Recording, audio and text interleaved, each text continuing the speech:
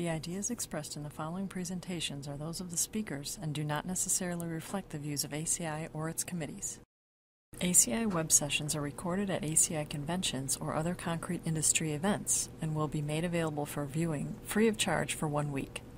Thereafter, they will be archived on the ACI website or added to ACI's online CEU program, depending on their content. Our next speaker is going to be Keith Kesner, and Keith is going to talk about adoption of the repair code. In my involvement with Vision 2020, the development of the repair code was one of our goals, and now that the code has been developed, our primary focus from now until 2020 is actually achieving adoption of the code. So Keith has great pressure on him right now to get adoption of the code everywhere. Thank you, David. Thanks to everybody for coming out. I'm going to mainly stay here behind the podium, and I'm going to use this cool green laser that David provided to us because it's really cool. I'm going to specifically talking about adoption of ACI 562 into the IEBC family of codes, and it's time for this to occur. So we've heard a couple presentations already. Let me say one more thing as we get started. I currently am the chair of ACI 562. I have that job for about another 6 months. Then someone else gets my position and the huge salary that I get paid. I'm also a senior project manager, work with CVM engineers, work every day with Tracy Marcotte on a lot of different projects. And it gives us a lot of, working together gives us a lot of opportunity to talk about different things and to talk about different ways that we can improve concrete repair practice. And so when I was setting this up, I wanted to get different perspectives on what's wrong with concrete repair practice. And it starts that, as Larry talked about, there's a huge focus, and it's on new design and education. And that's great. Then, even when you get into practice, a lot of our design practices, even in our own office, don't consider myself an engineer because I predominantly focus on existing structures. I don't actually design anything every day. I don't build RAM element models every day, so I'm not actually an engineer. And that's people I work with every day, not Tracy, not Dave Van Acker. That's people I work with every day. So even our own friends in the industry don't consider us real engineers. So because of that, they never get involved and actually understand some of the structures that they designed and built, as Tarek and Chuck both explained. And then there's the special group of historic preservationists. They don't like people that focus on existing structures either because they're historic preservationists, and they're like more like pristine lab animals. They have a very distinct, pristine focus that they want to focus on and preserve certain elements of certain structures, and they could care less about a parking garage unless it was built in 1922 by a very famous architect. Then they may be interested in it, maybe. So they don't really care about what we do either. Contractors, there's a lot of them out there. I love structural. A lot of them don't focus on quality. That's a huge problem. But the one I want to focus on today is U.S. national codes. There's two major ones. There's all sorts of state codes out there, but predominantly we're working with the IBC and the IEBC. And I think the IBC does a nice job establishing a standard of care for repair, but the IEBC does a nice job as a standard of care for repair, but that's a simple problem in a lot of respects. The IEBC is the one I want to focus on, and I think there's a huge problem with that because it's not specific enough with respect to creating a standard of care and with repair. So, yes, sir. Yes. It's the international, and you're also Canadian. It's the International Building Code, International Existing Building Code.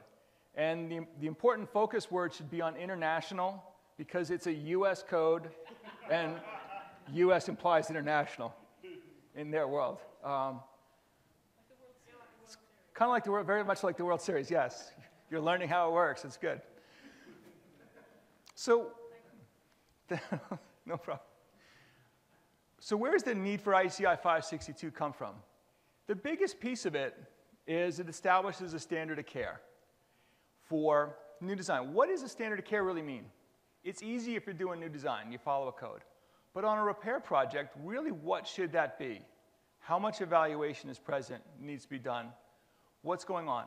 Why is this a problem? And Kyle, this is your graphic that I modified a little bit with the colors.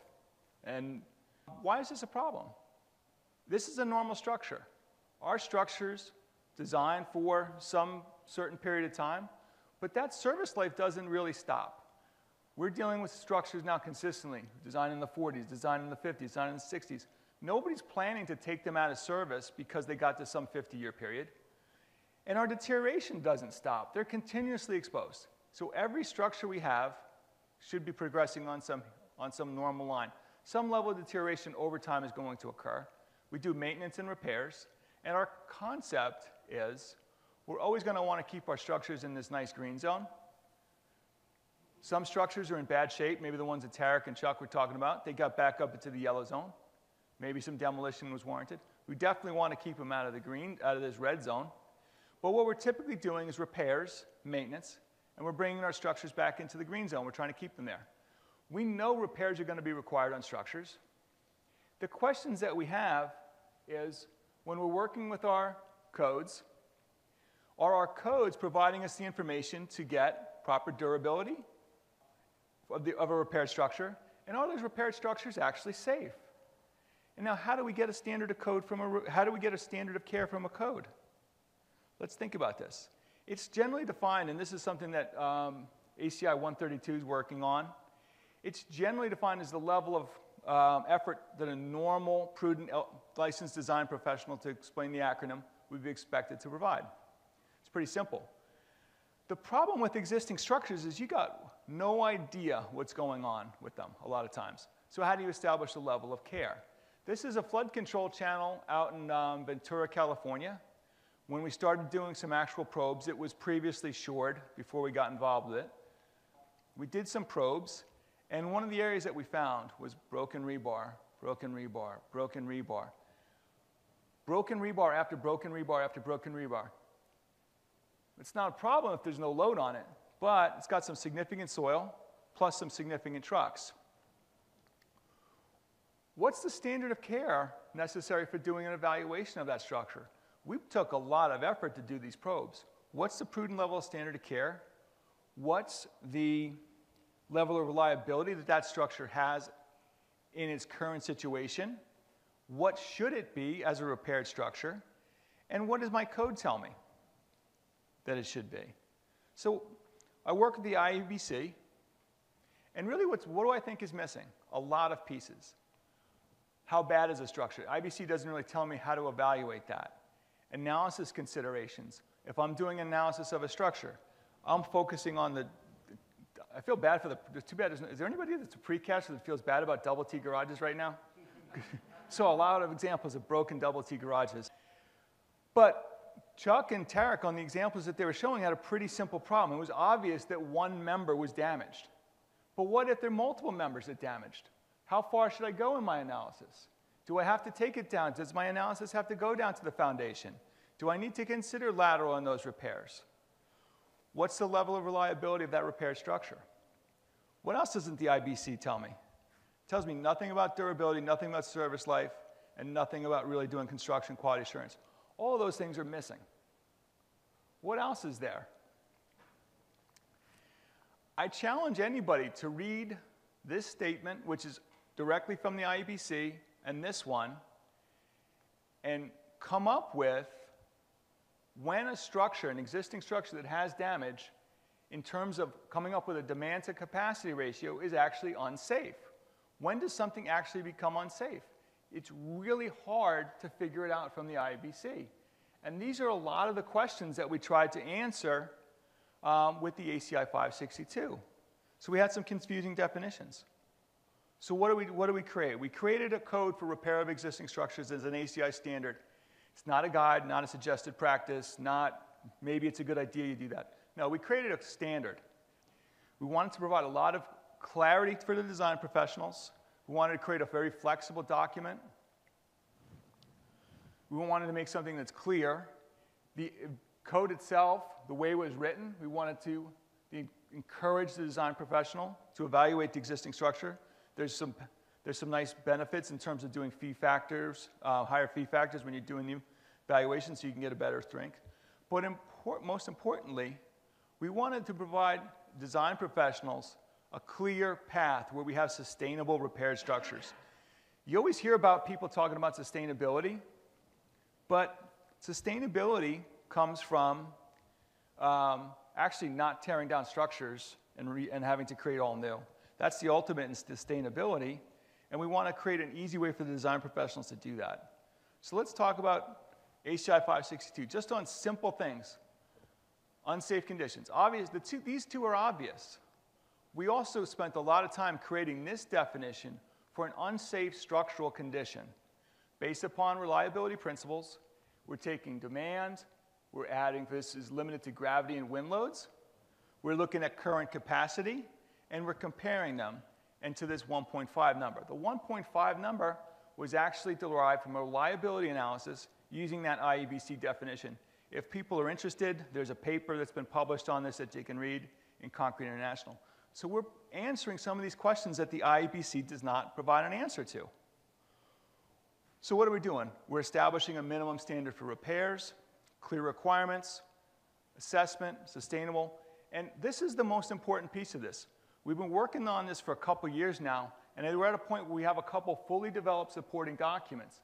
So that not only do you have a code, you have the guide to the use of. It's another document jointly published with our friends at ICRI. Nice worked example problems, clear explanations of some of our code jargon. It gives you a real idea how to use the actual document. Further, even more information for the design professionals that want to know how to use ACI 562.